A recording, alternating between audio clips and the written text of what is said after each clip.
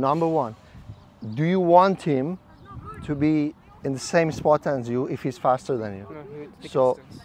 yeah, eyes on me, right? I want you to record and do it. So first of all, let him have that, because in that sprint he's going to beat you anyway. So, and the second one is, the lower you go, the easier it is for you, because if you are, even if you're low and you're flat, by the time you want to change direction, your body, that's 2 seconds gone. So let him have it. And he's what, right foot or left footed? He's left, so you don't want him to go on the left, but at the same time you don't want him to cut inside. Just make sure you give him space, but you don't allow him to shoot. He will struggle.